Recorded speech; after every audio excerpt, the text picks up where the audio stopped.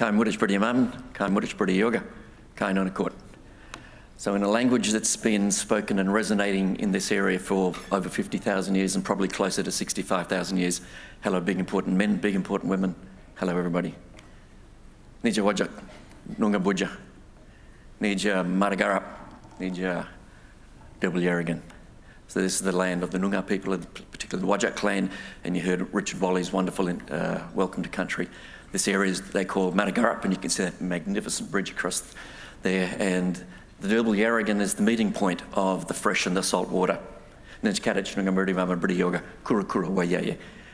I acknowledge the elders of the Noongar nation, particularly the Wajak people, past and present. So thank you very much for the opportunity to present here today. It's a fantastic gathering. It's incredibly exciting. And Megan, you have inspired us today with your wonderful vision for the Space Agency. So thank you so much for that. Now, someone's walked off. No, it's over here. Excuse me, folks. All right. I've got a few slides to show, and I will try and get through them fairly quickly because, Gordon, you wanted to finish this whole thing 2 minutes early today. Is that right? Okay, I got the message. So very briefly, you know, there's a snapshot of history. But what we're doing is building on a tradition that's 50,000 to 65,000 years old. It's a long heritage of Western Australians studying astronomy. As you've heard from the Premier and you've heard from the Governor, we go back to having ground stations that have been tracking NASA missions. We have long held connections with the Japanese Space Agency, the Swedish Space Agency, the European Space Agency, and it's hoped that we will actually be able to extend that connection with the European Space Agency. And as Julie mentioned a second ago, we will have the world's largest radio astronomy project here in our backyard, the Square Kilometre Array. And it's something that we should be incredibly proud of because we will see the world, the universe in an unprecedented manner in the not too distant future. And just to let you know that we already do have a massive supercomputer here in Western Australia, the Pawsey supercomputer. That's just over there on the other side of the river. And that is going to be upgraded so that it'll be 10 times the size of its current capability. So that was one of the initiatives that was announced in the last budget as well. So over the last year, we've seen a real burst of activity in the space agencies. You know, if you go back to the middle of last year, when Arthur Sinodinos announced that Megan was going to do a review, to where we are now.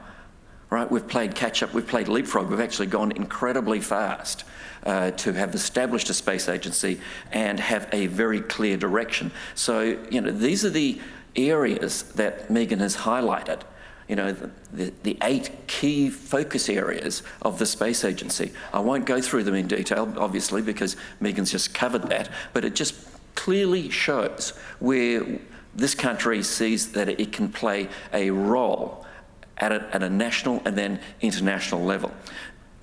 So where does Western Australia sit in this particular scenario? Well, at the end of last year, we were aware that the space agency conversations were going on, so we commissioned Asil Allen to do an analysis of space agency space capability within Western Australia, focusing primarily around industrial capability. And what they came up with was, not surprisingly, you've already heard several of the speakers saying this, that our longitude and our latitude provide us with some really unique elements. You know, we've got global coverage for space assets. We're able to follow launches. We have great capability in GNSS. Our environment, who would have thought a whole lot of nothing out in the middle of nowhere was going to be a comparative advantage?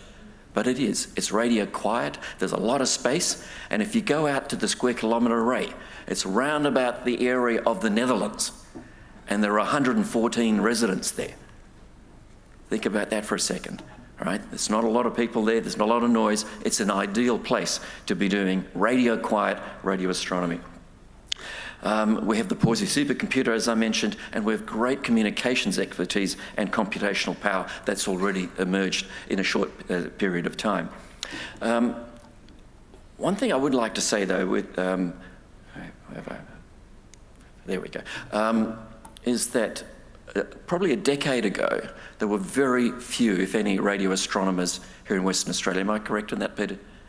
We now have close to 200 radio astronomers. And I think this is a great example of where, if you have a vision and you fund it and you back it, you can actually go right to the forefront internationally. And I think this is something that we should be proud of as Australians, where we saw an opportunity, really went for it, and now we have the world's largest radio telescope going to be built in our backyard.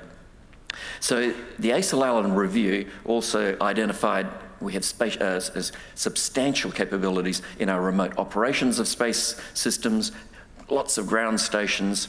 We've got training programs that can be embellished, and already you've heard about the space-derived activities that many of our companies are engaged in. And I have to say, I was really surprised when we heard that there were 74 companies in Western Australia that were active, dare I say, in this space, right? Since then, since that report's come out, we think the number is closer to 100. And that's really exciting. And I can't get over the number of people who come knocking on my door now saying, well, you know, we're doing ROVs, remotely operated vehicles, underwater, subsea stuff. Can we do something in space? And the activity that's just been generated, the excitement that's been generated because of the announcement of the Space Agency has been remarkable. It has galvanized a whole lot of people to start thinking a little bit outside of what they currently do. So we've got opportunities, as you've heard several times, in space situational awareness, and you'll be hearing from Phil Bland later about the desert fireballs, which is, you know, a really exciting agreement that's been reached with Lockheed Martin. We've got opportunities for optical communications, space ops, defence. We should never forget the dual purpose nature of space, and how we can apply this incredible amount of knowledge that is just exponentially increasing to our current industries in oil and gas, in mining, in agriculture, and all sorts of different other areas. So it's seen by ACE Allen this is going to be the greatest area for economic growth in the immediate future for Western Australia. I've just put up here a very simplistic overview of some of the assets and the opportunities here in Western Australia. You know, longitude and latitude clearly there, the square kilometre array, and the precursors that are there now. The CSIRO's ASCAP is there. We have the Murchison Wide Field Array is up there, generating huge amounts of knowledge and data already. All of our universities are partnering with the CSIRO to come up with fantastic new discoveries, and this is a very exciting time in this whole area. We've got lots of ground stations, and as you can see, there's a whole lot more space out there. We could put a whole lot more out into the vast wilderness of Western Australia. And as we've already heard a couple of times, Airbus have got the Zephyr. That's the photo of the Zephyr there. That's what's going to be pushed along by between 5 and 7 people to get launched, and it's going to be up there for 3 months at a time. Quite remarkable. Okay, so what we've tried to do is, on the left-hand side is the clear areas of where the Australian Space Agency is intending to go, and we've tried to map out West Australia's capabilities to see where can we play in this space. The dad jokes are just getting worse and worse. You've got to stop it. One of the things that we see as a great opportunity is to actually have a mission control here, and you'll be hearing more from Simon Driver about this shortly, where we have great capability already. If you looked at the Rio Tinto facility, it really does look like, you know, a mission control centre. Not for space, but for remote activities. And if you're doing remote, 1,500 kilometres away, you know, space is just a fraction more remote. And what we've listed there are a bunch of other activities where we see Western Australia has got really unique capabilities. And the opportunities really for this state are quite vast. And what we're keen to do is to make sure that we're collaborating with all the other states, make sure that what we're doing is complementary to other activities that are going on nationally, so that we as a nation will benefit from cohesive approaches into space and not wasting our time with internecine warfare. I'd like to ask you to thank somebody special who spoke earlier today, who is heading up the Australian Space Agency, who is an inspiration to all of us. Would you please put your hands together for Megan Clark?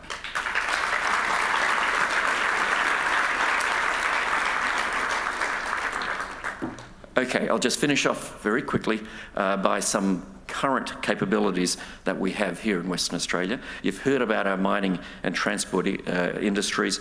You've heard about LNG extraction, Woodside, Chevron, Shell. We're hearing from Woodside and Shell later on today. They're dealing in hostile environments, onshore and offshore, right? We know how to do remote hostile. We do it well. Autonomous vehicles. 70% of the world's autonomous mining vehicles are present in Western Australia. We've got serious capability in this area.